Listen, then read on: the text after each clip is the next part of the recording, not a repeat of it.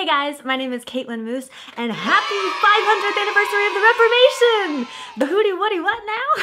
I thought it was Halloween. What's this all about? I'm a Lutheran. That is a Protestant denomination of Christianity. This was started by Martin Luther. No, not that Martin Luther.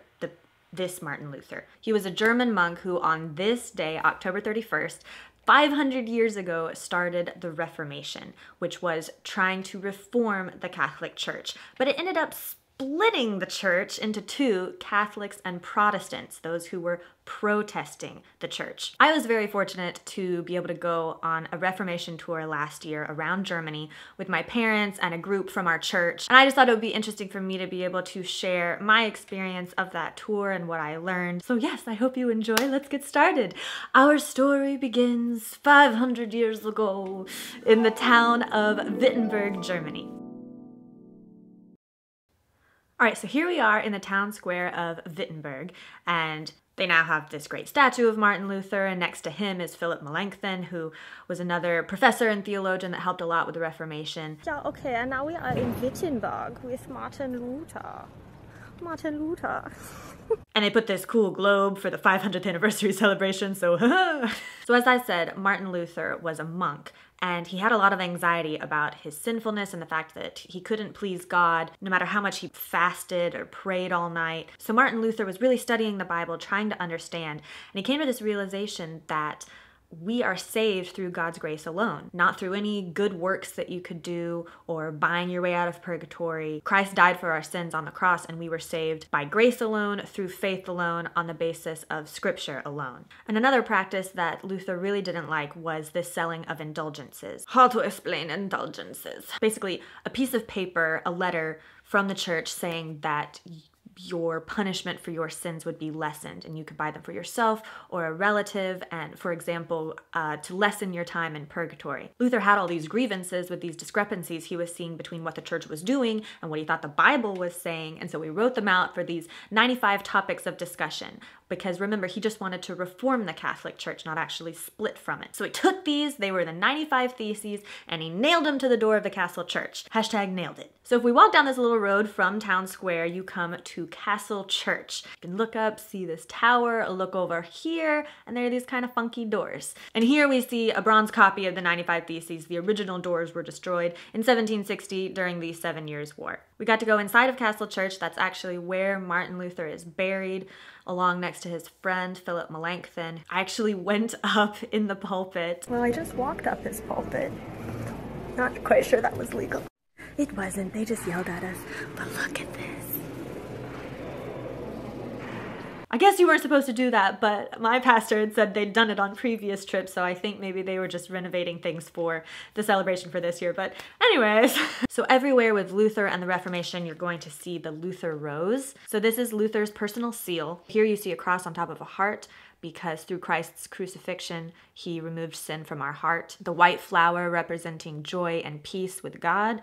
The blue representing our future home in heaven, and the golden circle to signify that our life in heaven will go on forever. So back to the 95 Theses. Other people before Luther had voiced their concerns about the church and disagreements with what they were doing. But a huge reason that Luther was successful was the recent invention of the printing press by Johannes Gutenberg. That made information available to the masses. And another important figure in Wittenberg was Lucas Cranach the Elder. He was a painter who did a lot of the portraits of Luther and his family, and also would work with this printing press. They would take woodcuts and, take the ink, press it down. That's the printing press. You can actually go to Cranach's house and see this kind of setup, see the printing press. Here you can see their family seal, a winged serpent. You see this cut of Martin Luther, the image that would have been printed. So that was all really fascinating. And Cranach was a huge part of taking Luther's writings and distributing them amongst the masses, along with these really intricate illustrations that would help those who were illiterate to understand. You can also visit Philip Melanchthon's house. He was this great intellectual and Martin Luther's friend, and helped write the Augsburg Confession, so you can see his house and how he lived in a lot of those original texts. Also at Wittenberg was Luther's house. This is where he, and I'm getting ahead of myself, but as Luther's message started to spread and people were agreeing with him, the Catholic Church had to take note and be like, Martin Luther was actually sent a papal bull, not that kind of bull, like a decree saying, this is a cease and desist. You need to take back what you've said or you will be excommunicated. And Martin Luther was like, nah, I'm gonna burn this. And he was summoned to the Diet of Worms. And that's not a diet of worms. That would be gross. He was summoned to dispute the Imperial Congress at a city called Worms. So much scarier. To essentially grill Luther and saying, no, what you're saying is not right. And Luther's like, you can't prove it through scripture or any kind of rational thought. So no, I'm not going to take back what I've said. And the Catholic Church said, all right, you are a heretic, you are excommunicated, and therefore you can be killed at will.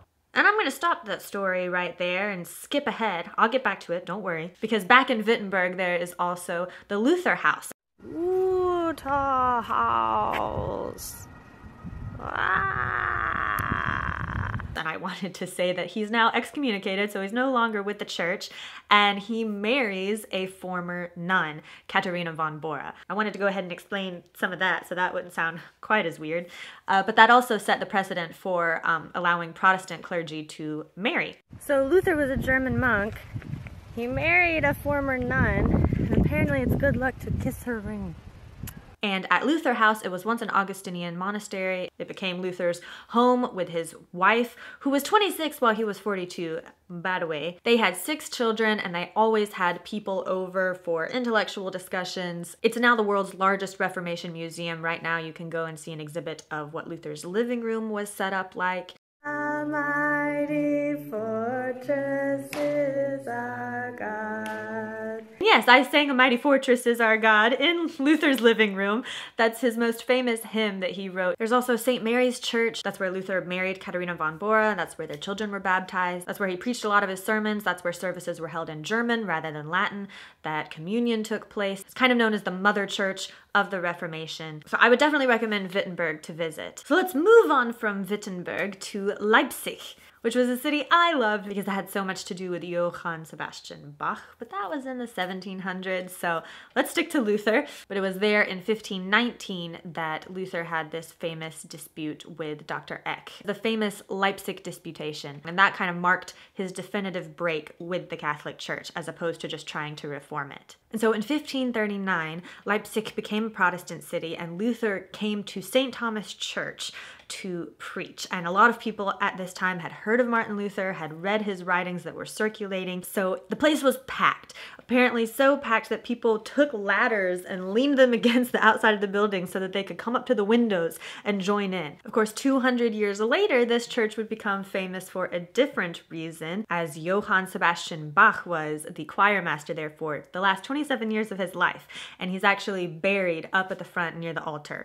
So it was really cool to see that. There's a Bach museum there, and I would love to talk to you more about classical music, but I'll save that for another video. One other cool place in Leipzig was the Auerbach's Keller restaurant, which I'm sure I just butchered that pronunciation, but here's my amazing coaster from it. Ching! They have been serving food since 1525. Their patrons included Luther and Bach, so it was just a really cool place to be like, wow, I'm eating at the same place these amazing people came through. So let's jump over to Eisleben. This is where Luther was born and where he died. He was born in 1483 and he died here in 1546. That was at the age of 62. So we were able to visit his birth house and his death place. They were both converted into museums so you could see more about Luther's life. And also I wanted to look in on Google Earth to see this town square. So over here we stayed somewhere over there, and this big statue of Luther wasn't there because it was being renovated. Obviously, we were there the year before the big 500-year anniversary, so some things were still under construction, and this big statue is missing. So I wanted to say, here you go, this is what it should look like. And that is right in front of St. Andrew's Church, and that's where he preached his last 4 sermons before he died. There's also this cute little guy, which was put up for the 500th anniversary of the Reformation, so just lots of cool things going on in celebration of this year. Also, there is a St. Peter and Paul Church where Luther was baptized, and now the way it's been redone, baptism is really at the center of the church, and it's really gorgeous. That is Eisleben. So now let's head over to Erfurt, which I'm sure just pronouncing that so beautifully. Erfurt, Erfurt, Erfurt, maximum Erfurt. Erfurt, that's what I'm gonna say. I really actually loved this town. It was just so beautiful and kind of intimate and walkable, and we were actually really lucky. We got to stay in the monastery where Luther was a monk. That's just amazing.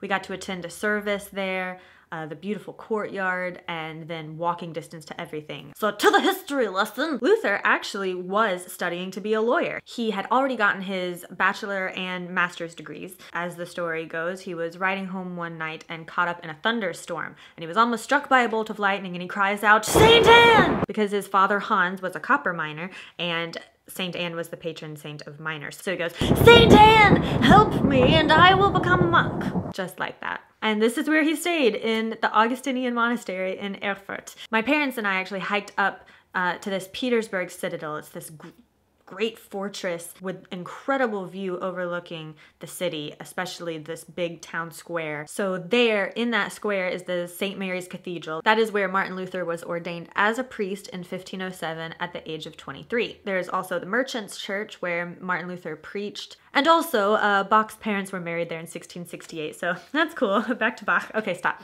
And also there's just this really cool, the medieval Kramer Bridge, where there are shops and houses built along this bridge that was built in the 11th century, so Martin Luther would have been familiar with it, and again, just cool to say, hey, this was here when Luther was around. So many other things to discover in Erfurt. I wish we'd had more time. I would love to go back and explore because the town is absolutely beautiful. Mainly where he became a monk and pored over the Bible, was asking questions, just felt so much anxiety. So he was sent to teach at the university in Wittenberg. And you know from the beginning of this tale how that ended up. So Martin Luther nails the 95 Theses to the door of the castle church, burns the papal bull, goes to the Diet of Worms, and on May 26, 1521, Emperor Charles V issues the Edict of Worms, which states, "For this reason we forbid anyone from this time forward to dare, either by words or by deeds, to receive, defend, sustain, or favor the said Martin Luther." So from this point forward, Martin Luther has been excommunicated from the church and could be killed at will. He was kidnapped by some friends, and they hid him in Wartburg Castle in Eisenach. He lived there in disguise as Junker Jorg, which was Knight George, and he grew a beard and stayed hidden away in his small room provided by Frederick the Wise, who is also buried at Castle Church in Wittenberg. And during this time, Martin Luther translated the Bible from its original Greek to German. Because remember, at this time, masses were held in Latin, only the clergy knew Latin. So in just 10 weeks, Martin Luther translates the New Testament into German. So this was a huge deal because for the first time, an individual could read the Bible for themselves. Luther actually helped create the modern German language because there had been all these different dialects, and he combined them all into this one single, easy to understand German language. And literacy rates increased with the printing press and the distribution of this Bible with illustrations from Cranach, and people began to question the church the same as Luther had. It was very interesting to visit Wartburg Castle. It's a medieval fortress that was built by Count Ludwig I in 1067 and has all these incredible golden mosaics, but we were also able to see the room where Luther was hidden away and where he worked and translated the Bible. So just really incredible. Also, there was this huge Playmobil of Luther, so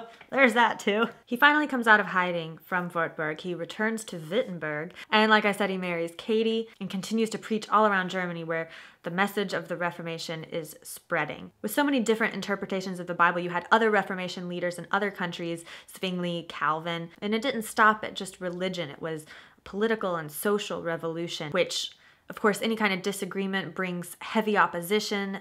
A lot of things turn violent. There was the Peasants' Revolt, later the 30 Years' War, so a lot of bloodshed to really, as people stood up for what they believed in, which we still see even today. We also went to other cities. We went to Berlin and Munich, Oberammergau, where they do the Passion Play, and Nuremberg, and learn how things tie into World War II. We also visited the Bonhoeffer House, another great Lutheran leader. So definitely a lot more to this story, a lot more to our trip, but I think that kind of covers it for the Luther history. If you're interested in this subject, there's another famous Lutheran you could check out, Rick Steves. He created a great hour special that I'll link here. He does a great job of giving it a historical context. I hope you enjoyed that look at my Reformation tour from last year. I know a lot of congregations this year will be celebrating the 500th anniversary. Our church a couple of weeks ago just did a whole big history lesson on the Reformation, all these different characters in Luther's life. It was really interesting, really well done.